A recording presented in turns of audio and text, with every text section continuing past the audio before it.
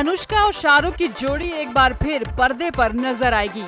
इन दोनों के social media पर एक साथ शूटिंग के फोटो देख फैंस का दिमाग जरूर घूमा था कि आखिर कौन सी है ये फिल्म, इसका टाइटल क्या होगा। तो आपको बता देते हैं कि शाहरुख और अनुष्का एक बार फिर एक साथ पर्दे पर दिखाई देंगे।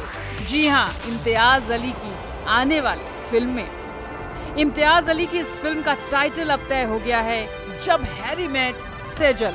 बाकायदा शाहरुख के प्रोडक्शन ने फिल्म के 2 पोस्टर भी शेयर किए हैं,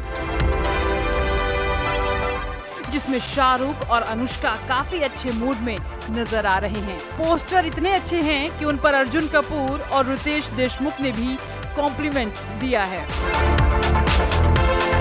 अनुष्का और शाहरुख खान पहले भी 2 फिल्मों जब तक है जहां और रब ने बना दी जोड़ी में एक साथ नजर आए थे।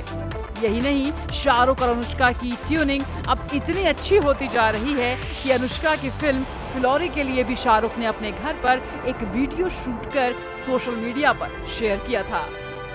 फिलहाल इस जोड़ी के फैंस को इंतजार है एक बार फिर पर्दे पर इन दोनों स्टार्स की केमिस्ट्री देखने का।